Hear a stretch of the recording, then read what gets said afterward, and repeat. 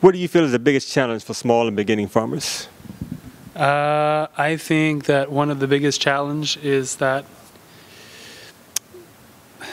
people are lacking methodology in how to do things. There's a lot of improvisation in how we're growing stuff, which is okay because it's creative. But the more and more I do this, I just figure out that this is a trade, and you can't improvise being a baker. You can't improvise being a carpenter. You need to learn the basics. You need to learn the right tools for the right job. And I see that that's one area where there could be a lot of improvement, because there's not a lot of support for that, because there's not that much know-how, especially with farming human scale without tractors. Right. And just learning how to harvest right, all of these things, it's kind of been forgotten. It's been forgotten because I guess it really hasn't been needed. Most farmers were usually not business people. Yeah. They started farming, especially in America and Virginia, because of need to eat. Yeah. That's a pretty good reason to farm. So, we always looked at business people as being more finance generated, and you go to school for business, but we never considered the farmers need to go to school for business and kind of how to manage their operations. Do you have a solution in terms of how to deal with this situation with farmers? Well, apprenticeships on farms really help, and just on good farms, and then just having tools that are out there to teach growers how to do stuff, I think that helps.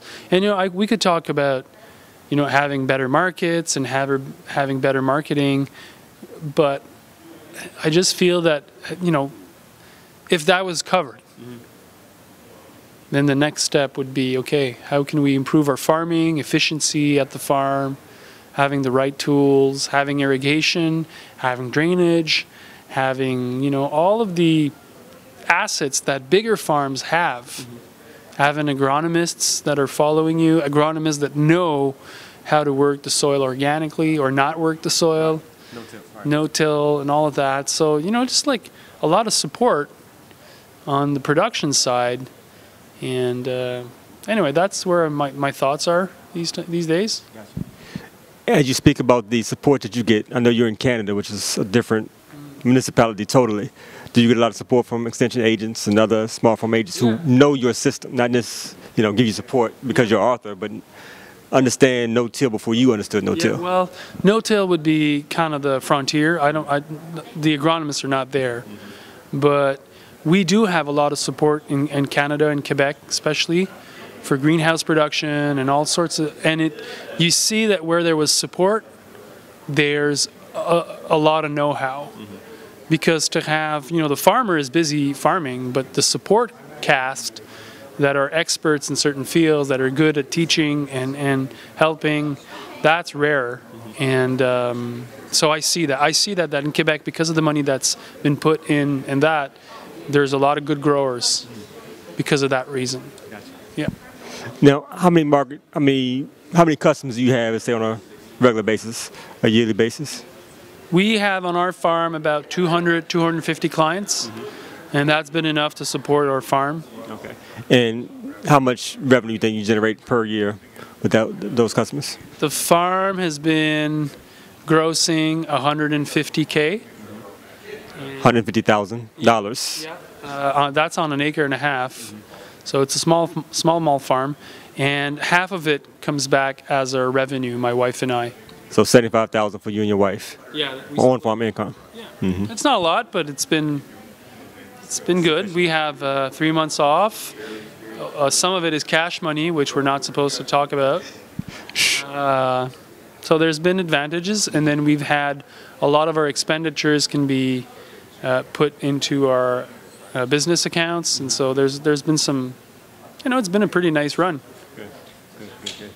Now, how did you get to that 220 number? Was it immediate? Was it a slow growth process? I think it took us about 4 years to get to that. We always built on quality, so people know us because of that. We do have really good produce, really fresh stuff. And then just like over the years, going to market, having one client and another, and having people coming back. And we've been capped for 10 years now. So there's growth, but slow growth, and then it's off spilling to other growers, and so I kind of believe in that. Now, when you mentioned quality, how do you measure for quality? You use a brick scale, you use customer appreciation or customer value, or just curious? Just quality is quality. Like when I look at stuff, if the grower is bringing, you know, turnips that have been eaten by flea beetles, and you know, there's a lot of radishes that are too big, and just like all of these little things. Gotcha. So yeah, and freshness, harvested the day before, usually it shows and it tastes different. Were there any situations or experiences that made you want to almost give up, or made you give up at any point while you're doing this?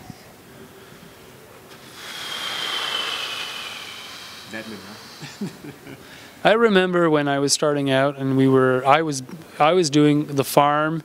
My wife was with the kids, and we were building the house, building the greenhouses, and putting all these hours alone by myself. And we would do all this work at the end of the year when it got too cold to farm. So I was building hoop houses and greenhouses when it was below frost, and just alone by myself, and just these were days that were harder. But you kind of do it, and then you go through it, and then it makes you tougher. And I don't know, there's been a lot of situations where it hasn't been easy. To have a peer group really helped us. So we would have a network of other farmers. We would get together twice a year and just kind of share hits and miss. That really helped. The support and the family also has been good. I'd say that. Starting a business is not easy, right? But you know, no pain, no gain. So, what would you recommend to any beginning farmer not to do? Shit. So the list is long. Don't watch too much YouTube. No Curtis Stone. Well, no. Curtis Stone is good, but you know, there's What's his best friend? no. But I mean, there's a lot of. It becomes confusing. Right. And I would say get training on a farm, even if it's not the best farm. At least you'll kind of have a feel for what you're doing. But you should look for good farms and farmers that know what they're doing. So that's number one. And I don't know, just stop thinking that you need to reinvent the whole thing also. You know, I see a lot of people, they want to start farming without plastic. They want to start farming with horses, which is fine, but it's going to be a big challenge. Start farming, and then they're into permaculture, and they make shapes and circles, and then they dig their permabeds about 2 feet deep, and it's a lot of effort, and that's not how you grow vegetables. So like double dig system, and you don't. No, it's just you don't need that. Right, or the Amish way of the horse-drawn. Well, if you're an Amish, that's fine, because that's what you want. Yeah, the Amish way is because they want to slow down. Right. I'm not sure you want to slow down, because then you'll be kind of overworked. I don't know how they deal with that, but they probably put in long hours. Yeah, it's part of the system. Yeah. But as I speak about systems, you seem to be very systemic in terms of how you approach farming. Did that come from a schooling situation? You have an MBA in systems, all in your mind? That's my mindset. Like, for me, efficiency is the name of the game, and systemizing thing is how you manage a lot of different things together. I just don't know, my mind works like that. I'm always looking to systemize things and to make them more efficient. And I think that farming, growing 40 different vegetables, you can't, like I said, you can't improvise that. So the best way is to have a system and a setup where everything relates to one to the other, and then you have more fun. You can be more creative that way too. It's like learning the basics of playing guitar. You know, all the chords and then once you have it nailed, you really know your stuff. Then you can go on and just kind of jazz and play solo. Yeah, but you need to have the foundation. The foundation for farming now, you're saying, is more system than it is system and information about how to grow those 40 vegetables efficiently. Yeah, systems, information, right tools. There's a lot of wrong tools. You were asking me about what not to do. Getting a tractor is probably the biggest thing that I see. Right. Because then you get the tractor becomes the focus of everything on the farm. And growing vegetables is not about having a tractor. You know, the tractor can be part of it, but it's not the main, and that's what a lot of people get confused. Now, I know Eliot Coleman was a big influencer for you. Were there any other influences like say, Dr. Lane Ingram and others who may have helped to, or more greatly influenced you that you may not mention? Yeah, Eliot's been definitely my biggest influence, and still today, for who he is and how he talks and how he thinks. And there's another guy that I really like that's been inspiring me and I've been learning a lot from him and how he does things. His name is Joel Salatin. Perhaps the people in Virginia have heard about him. Not too far from here. I like Joel a lot not because of his more spiritual but just because he teaches what he knows, and what he knows it well, and it's been well thought about, and it works, and I like that, you know. Then do you approach agriculture from a spiritual perspective like others, especially nowadays? I mean, I know I do, and I'm sure. Yeah. I'm not afraid of that question. I think for me, it was all about lifestyle and just being master of my own kind of reality, shaping the land according to how I see it, being creative and being part of the whole process, and then meeting people and doing something good. I don't think I've never really kind of framed it in terms of spirituality, but it's been definitely nourishing my need to be involved in something that is bigger than me. Yeah, so I'm kind of like sidetracking your question. I see. And I'm not afraid of that question. It's just, you know, spirituality for me now is growth, and being better than who I am today, and accepting and being humbled and being appreciative.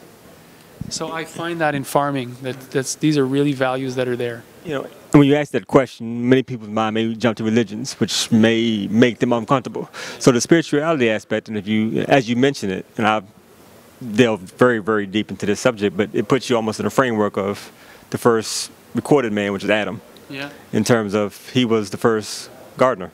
Yeah. Well, he was a market gardener. Yeah. The first market gardener. He was apple picker. And he had a little bit better selling book than yours, but that's all. That's success. Right. But I mean, we've kind of followed that mode of being back into the earth and that cycle of being, you know, stewards of the land, like a Joel Salatin. Yeah. Now I have more of an agronomic question. I worked in. You want to keep on talking about that? Well, for the state we have Virginia State University, and sometimes they don't always. Okay. On a sidebar, we can definitely. Because I just want to say something, just like talking about Joel Salatin, when he explains to us, like, pigs have snouts, and they're made to go on the ground. Right. And then when we deprive their nature, we deprive ourselves of being with nature. And I just find this so simple, but so profound. And I wonder how we got away from all of that. Like, I'm really, in a lot of times, I feel very kind of, we live in strange times.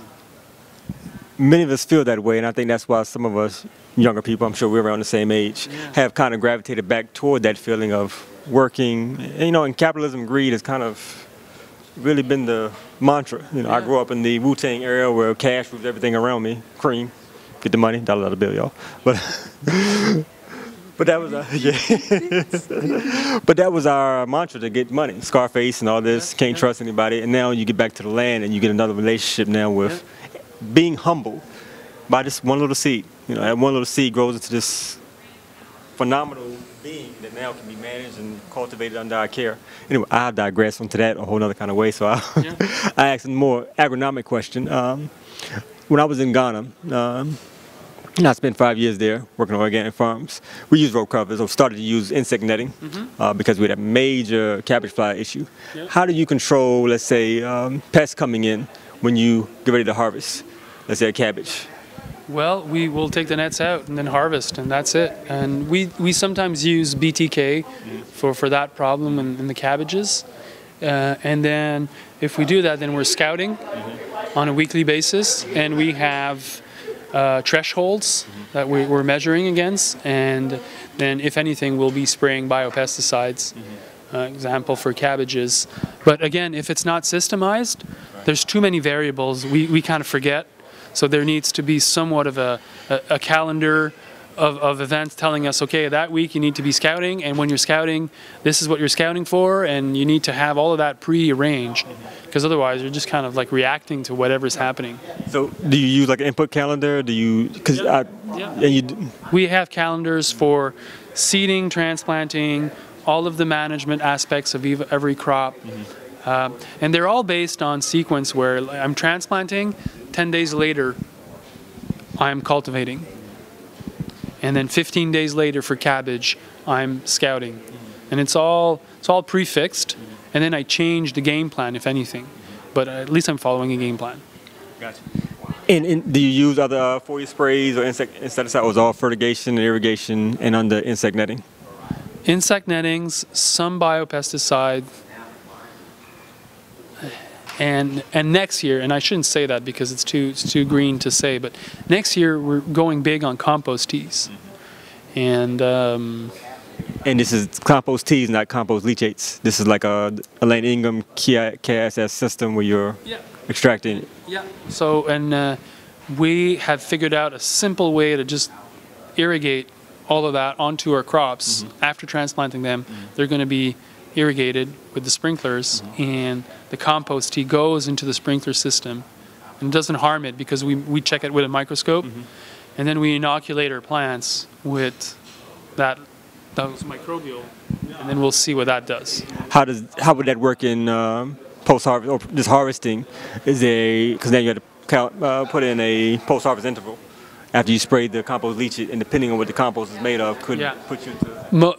There's no crops that are 30 days or less, and the compost tea will go in right after transplant. So that deals with that.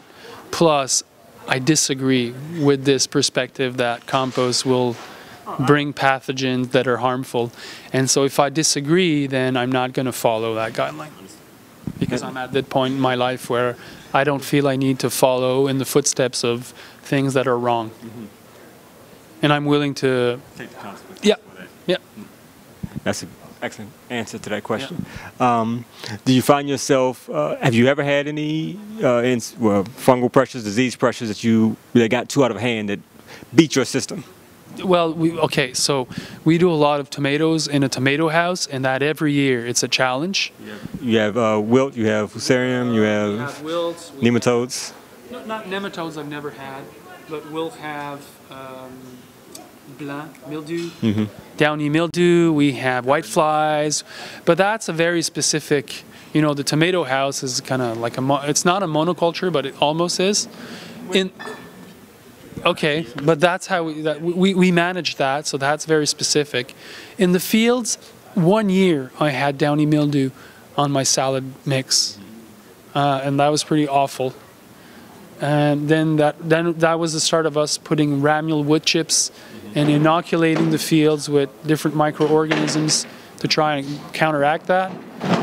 We've been good so far, and that's 15 years, but... not bad. Well, you mentioned the wood chips, and I know you're in a new farm now, and that's pretty much your system now, is that you're using more wood chips and you're not using the PTO as much, correct? Not using the tractor as much. No tractor. No tractor. I mean, no tractor to howl compost, but I'm still after all these years not convinced about tractor farms for small farms, like tractors for farms that are wholesaling. And you have crews of 20, 30 people harvesting, yes. But on a small farm when there's 4, 5, 6, 7, and we're 10 at the new farm, and still the tractor is not... Well, and I guess when I mean tractor in this case, I mean a PTO tractor, your hand tractor, not necessarily a John Deere. A four-wheel tractor where all the cultivating is done by pulling an implement. So at your new farm, what are you doing there?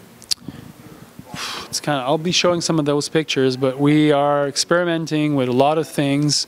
We've scaled up the market garden using the same principles that are in my book, but it's just, we made more field blocks. There's more people running the show. The management strategies are more open so that we share responsibilities with the crew. We're working with Ramule wood chips, we're working with compost tea, we're working with a bunch of new tools. We're selling, in our second year, 500,000 of vegetables produced on site. 500,000. Yeah. How big is the site? The farm, the whole farm is 160 acres, but on that the market garden is 8 acres. There's 450 permabeds, and there's 10 of us running that show. And we work from 8 to 5:30, and everything is designed to be really efficient. It was custom built, so it's a big animal. But again, we're showing many things, but we're showing that, again, the tractor is not The answer. the washing station is very important, efficiency in there. Just the management practices, very important. And anyway, enough said about that. Indeed. About tractors. Understood. I'm not a big fan of Jethro Tull either. It's a I just feel that a lot of the focus is always on that, and I wonder if, if we'd had better washing stations, if we'd had better scouting systems, if we'd have better softwares for crop planning, and if we'd have people that are better at harvesting, because that's what we do on the farm. All right. Half the, 2 days out of 5, we're harvesting from morning to evening. And so that's a lot of harvest. Yeah, it's a lot of harvest. But then there's also a lot of washing and preparation and all that, which means you need to have a very good and efficient system that makes sure it's... Yeah, because there's a lot of produce. Right. Oh, you guys... Yeah, that's good. It's great timing.